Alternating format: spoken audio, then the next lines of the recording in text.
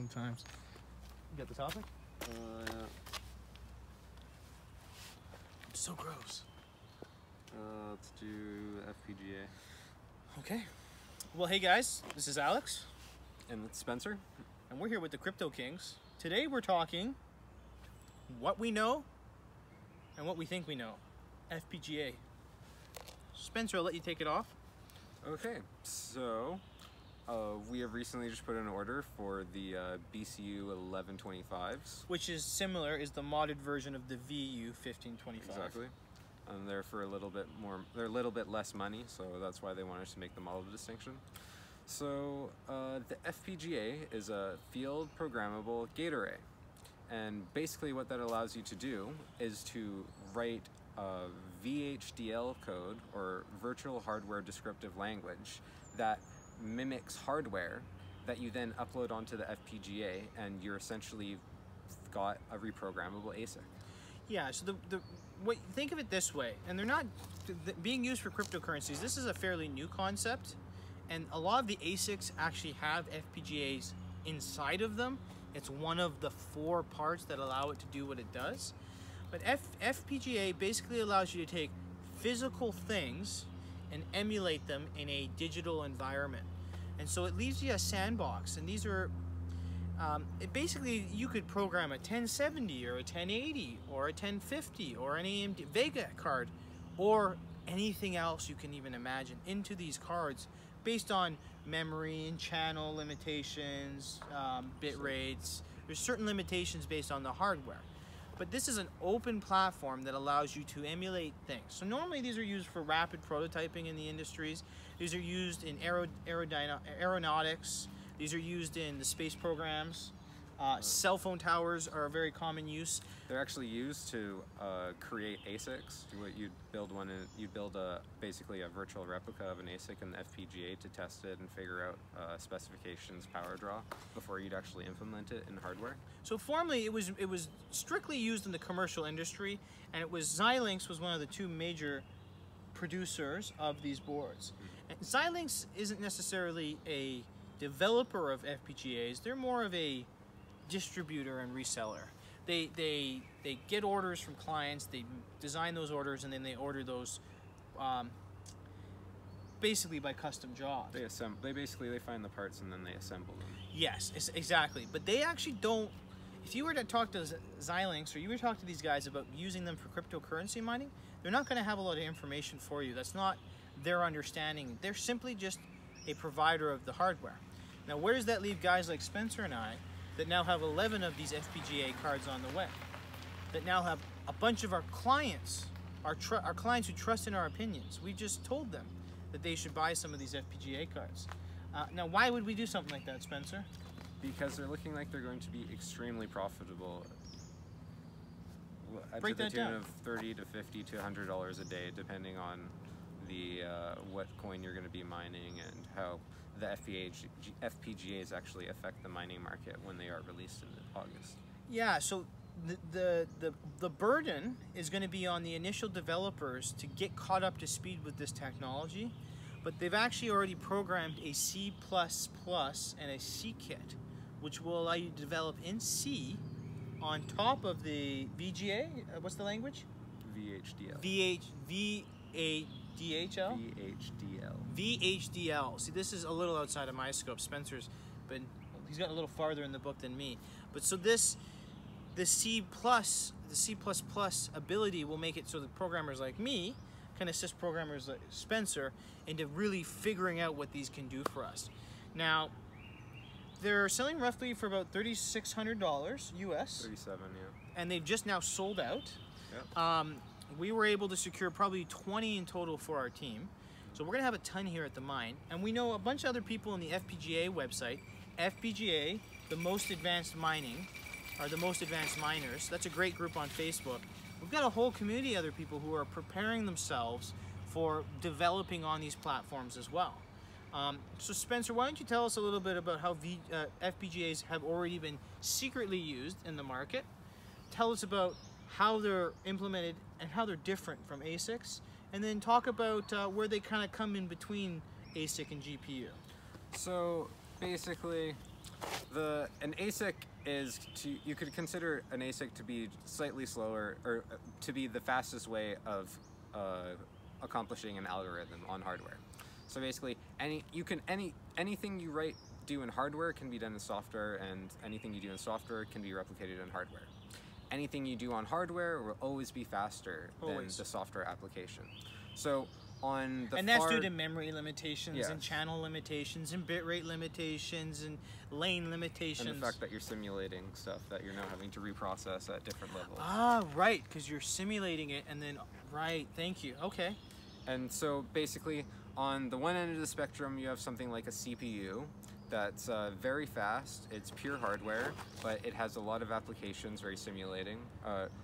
Slightly over, you have the GPU, which can simulate a lot of stuff, but you're limited by the architecture, and it's be considered a bit slower than the CPUs. Yep. On the next type of the scale, you'd have the FPGAs. So they're faster than the GPUs, but they're not as fast as the ASICs. But with the FPGAs, they are reprogrammable. Yes. So they're easier to fine-tune, they're easier to optimize. A great example would be one blockchain might be running at 4 bits, whereas another blockchain might only be running at 2 bits of information, or you might be able to do the work with only 2 bits.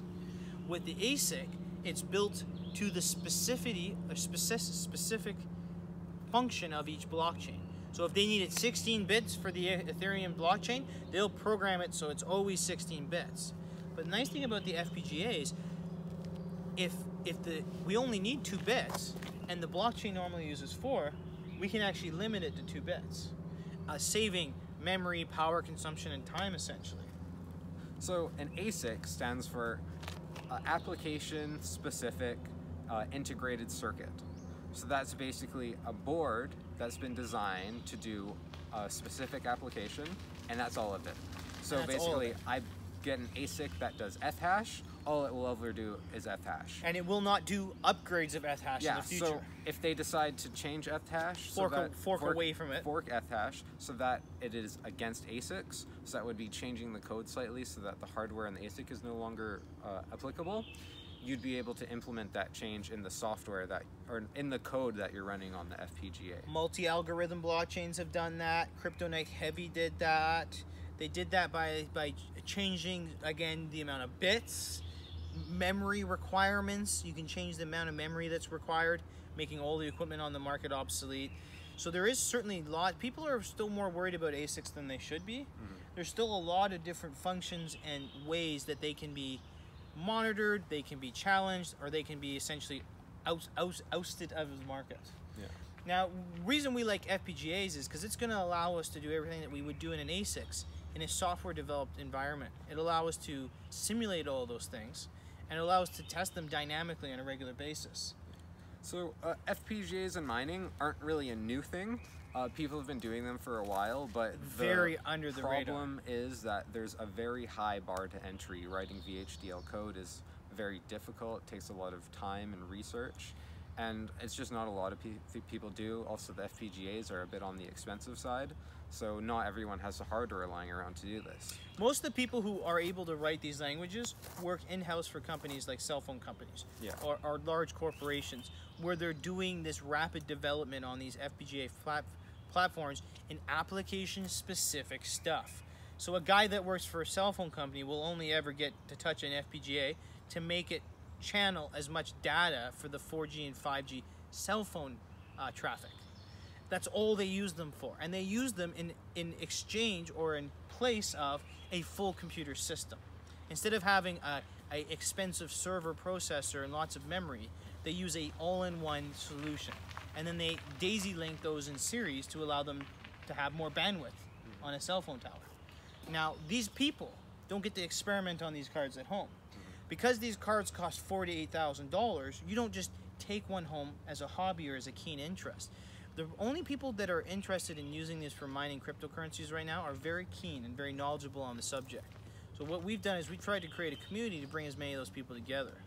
Now, where do you see the future of the ASICs going? And where do you see the FPGAs having an application in that? Well, I see ASICs getting more and more phased out. Just basically ASICs go against the whole ethos of open decentralized blockchain, because now you have centralized producers that are building these things. You have stuff happening like Bitmain. We have problems where the ASICs are getting built and then they're being ran for 3-4 months before they ship. months, which then kills all the profitability. We're experiencing once they arrive a ton of customer. 51% attacks right now, consensus attacks across the board, and a lot of that's Bitmain equipment. So you like myself feel that ASICs will continue to be fought against.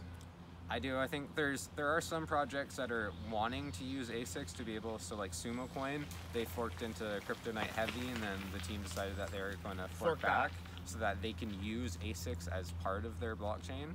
Now we got to understand, what was the real reason for forking back? Enough miners didn't move over. Yeah. So their blockchain wasn't functional or secure to a point that they wanted. What happened is, and we did the same thing when Sumo forked. Did we upgrade all our clients' machines? Yep. We tried. Yeah. But lots of our clients didn't upgrade. Yeah, it took a while. Right, and by the time we upgraded, they had forked, and then forked back. Yeah. For a couple people, and that's just their own. They weren't keeping up on the changes. But that's what you got to watch for with this stuff. Is the market's so dynamic, and I really do feel the FPGAs are the most dynamic hardware. Yeah. Aside from a multi-core server. But yeah, so the ASICs will never be as the FPGA won't be as power efficient as something like an ASIC, but you are gaining that reprogrammability. They're very dynamic, and that's going to allow us to do what's called bit streams. So basically the environment that they've set these up, they've tried to set up a commerce environment to allow people that don't have the knowledge that Spencer and I have to be able to use these cards. Now, Spencer, can you explain the bitstream concept to everybody? So, a group of developers on Bitcoin Talk decided that they wanted to make FPGAs a thing. So, one of the developers created a shell. And what that does, it allows anyone who can write a bitstream to upload their bitstream onto the shell, which then encrypts it, and they work a 4% dev fee into the bitstream so that the creators get paid, because intellectual property is very important. And people who continue to make upgrades for our mining and make our mining more efficient, they should definitely get paid. So we have never turned off our dev fees. No. Not once have we ever done it. Nope. Okay. So go on. Yeah. So they've been designing this concept of the shells for the bitstreams. There's several bitstreams already on the market. That have been released. Yeah, and these bitstreams are basically the package of code that's required to program the FPGA. Yeah, they're the package that you load on so that you can run the code to emulate the hardware. So this will be as easy as using your encrypted key that you receive with the hardware to retrieve access to those bitstreams, and then people like Minority, people like Squirrel Search, and all these other guys, they're going to have, developers will have access to bitstreams. Using that bitstream, you can essentially use all the work that they've done at a 4% commission. And we're talking, we've seen people talking about returns as much as $120 a day. Yep. Now that's been, the S stuff has been shut down by some of the developers, but that doesn't mean that the guys who got their hands on the cards now don't know something that guys like Spencer and I are going to figure out in the future. Now, we're probably going to leave it there for now. The FPGAs, we're really excited. Yep. We put a ton of money into it. And one of the things we want to make sure is that we stay ahead of all this. So if you guys have any questions, if you guys want to get involved with the FPGA development, Acorn just hit the market, and Acorn is essentially a micro FPGA. Yep. And accelerator. Yep, and there's a few other, we're looking at getting some used FPGAs for scientific research and neural learning and a few other things. So if you guys have any questions, just leave them in the video. Make sure you join our group, FPGA, the most advanced miners. And feel free to add Spencer and I up on Facebook and message us anytime. We're here to help. We really want to help everyone profit just like we have been. We've been having nothing but great experiences with blockchain and cryptocurrency so far. We've built up from nothing into an entire crypto farm, entire companies from this, and now we have entire communities putting their money together to help try and generate a retirement worth of income. So I'm Alex. And I'm Spencer. And then we're the Crypto Kings. That's all we got for you right now. You want to call your mom back real fast? Yeah.